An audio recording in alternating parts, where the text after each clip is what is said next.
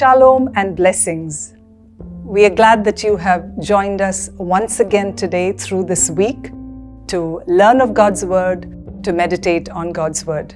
We have been looking at the faith journeys of many men and women in the Bible as we have explored Hebrews 11. Today we look at the judges and we see how their weakness was made strong through their faith.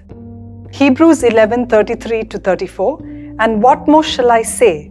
For the time would fail me to tell of Gideon and Barak and Samson and Jephthah, also of David and Samuel and the prophets, who through faith subdued kingdoms, worked righteousness, obtained promises, stopped the mouth of lions, quenched the violence of fire, escaped the edge of the sword, out of weakness were made strong, became valiant in battle, turned to flight the armies of the aliens."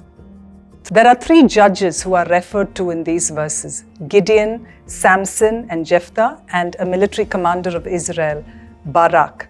And the references were made at a very spiritually dark time in Israel.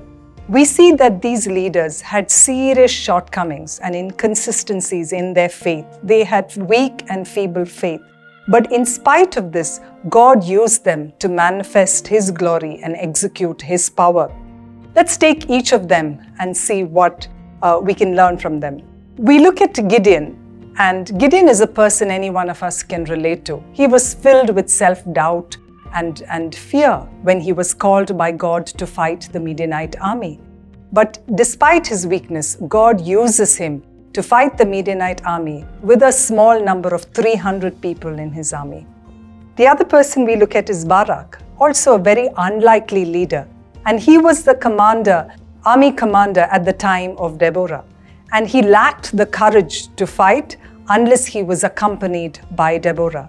And we see that God used his weakness to fight the Canaanites and establish his victory. The other person that we see here is Samson. Samson was a judge who was called to deliver Israel from the Philistines. And we see that there were many heroic exploits that he did, but he had a lot of weaknesses. He gave in to many of the weaknesses of his flesh, till up unto a time at the end, he was blinded, he was humbled, and then he was chosen, and he finally realized that his true strength came from his dependence on God. And lastly was Jephthah. Jephthah was a man who was rejected and ostracized by his family.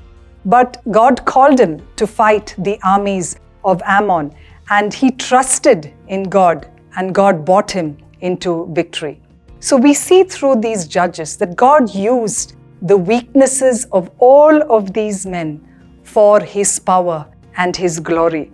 And all they had to do was just obey God and walk by in faith. What is the lesson that we learn today?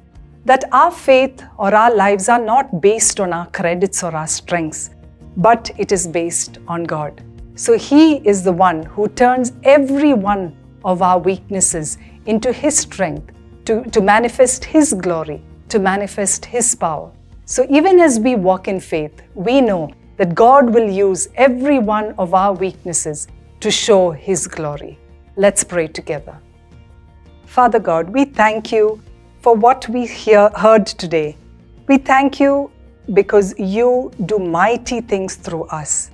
Despite our weaknesses, our shortcomings, despite the way that we walk in faith, the weak and feeble faith we may have, You execute Your power and Your glory. We thank You that You walk on behalf of us. You walk on behalf of our faith, and You help us, Lord, to reach what You have declared for us. We thank You and we ask that we will always depend on Your strength. In Jesus' name we pray. Amen. Thank you for tuning in to Living Supernaturally. For more resources to strengthen your spiritual walk, please visit apcwo.org.